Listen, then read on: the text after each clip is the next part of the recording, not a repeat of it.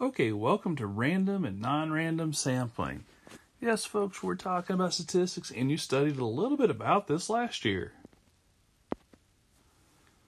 Okay, so when we talk about random, we're talking about everyone in the population has a chance, an equal chance, to be in the sample. But what's a population and what's a sample? Well, if we look, a population is just the entire group of people or objects that we're talking about. So maybe we want to know the opinion of middle schoolers at Gresham. So that would be every middle schooler at Gresham. The sample would be the actual kids we picked to do in the survey. We might not be able to survey all 900 kids at Gresham. So we want to pick part of those kids to be in our random sample.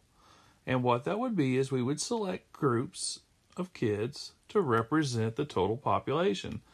So we wouldn't pick every kid, just some of the kids. And hopefully we would pick them randomly. What that might be is we might just draw names out of a hat. We might pick every fifth kid that comes through the door and just ask them the question. Or maybe it's that we just pick, 3 students from every homeroom, just like the 4th, 12th, and 17th kid on the homeroom list. But whatever it has to be random.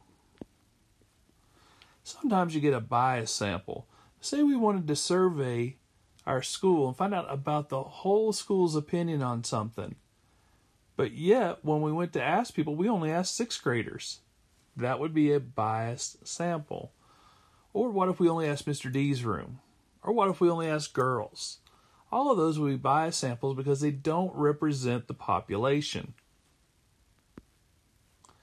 So, let's say we had a question. Maybe we didn't have a tennis team. And we said, should a middle school have a tennis team? So we want to know if this middle school should have a tennis team.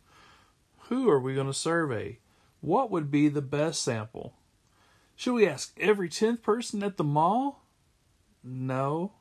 Why do the people at the mall care if we have a tennis team? They don't know anything about our school. Should we ask people at the tennis courts at Tyson Park? Well, no. 1, they don't go to our school, but 2, they're probably biased since they're actually out there playing tennis. Could we pick 3 people from each homeroom at our school and survey them? That's getting better. At least they're from the school, and we have kids representing each homeroom. But probably the best one is just to actually survey every 4th kid that comes through the door at the school. That gives every student a chance to be a part of the sample. Everyone in the population has a chance to be in our sample. And that is what random and non-random sampling is about.